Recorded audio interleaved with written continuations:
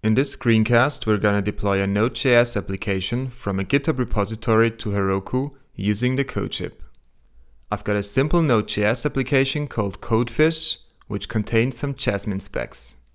If you want to follow along these setup steps on your computer, just fork the repository. We're going to deploy this application to Heroku using the Codeship. Let's sign in to the Codeship with GitHub. The Codeship needs access to our GitHub repositories to be able to set them up. Let's allow access.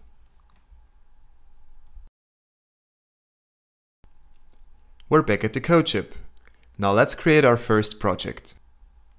The first step of our project setup is to select GitHub as our repository provider. In the list of my GitHub repositories, I search for my repo Codefish Node and select it. Now our repository is connected and we can set up our test commands. We select Node.js as our framework. This pre-populates the setup commands and the test commands for us.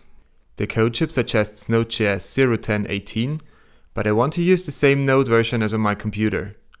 When I type Node v in the terminal, I find out that I use Node 0.10.15. So I just copy my Node version into the nvm install and nvm use statements. Additionally to my Node modules, I need to install Jasmine Node globally to be able to run my Jasmine specs. I don't need npm test for my Jasmine specs, so I comment it out. Instead, I want to run Jasmine Node spec. Now let's finish our setup and go to the dashboard. We can trigger a build for our application by pushing to our repository. Let's add the Codeship status image to the README file.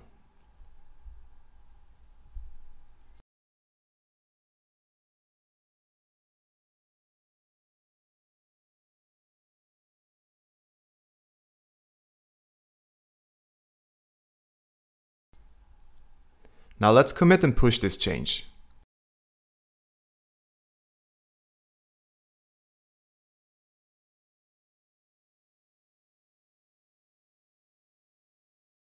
This triggered a new build on the Codeship.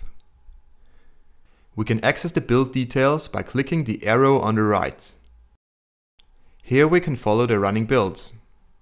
By the way, if you ever need help, check out the Codeship documentation. If you encounter any problems, contact the Codeship crew by clicking on the support links in the top right or the bottom right corner. And a few seconds later, our build succeeded. Great! We see all the commands that were run. After a few initial preparation commands, the Codeship ran the commands that we specified a few moments ago. We can inspect the output of a single command by clicking on it. So we can see that 2 Jasmine specs were run.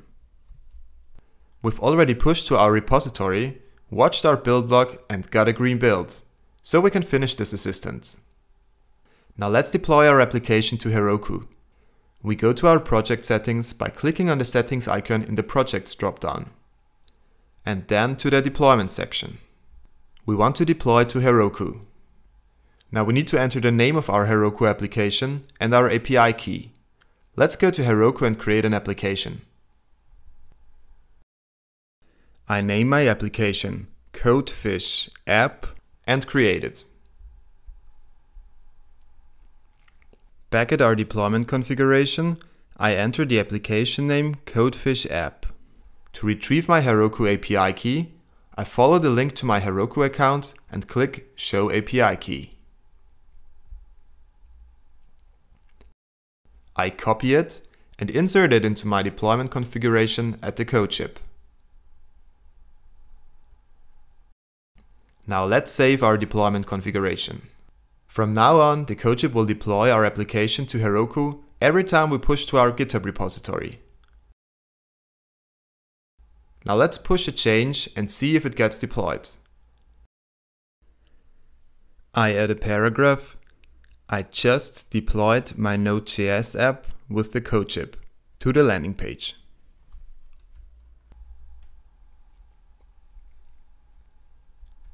I commit and push the change,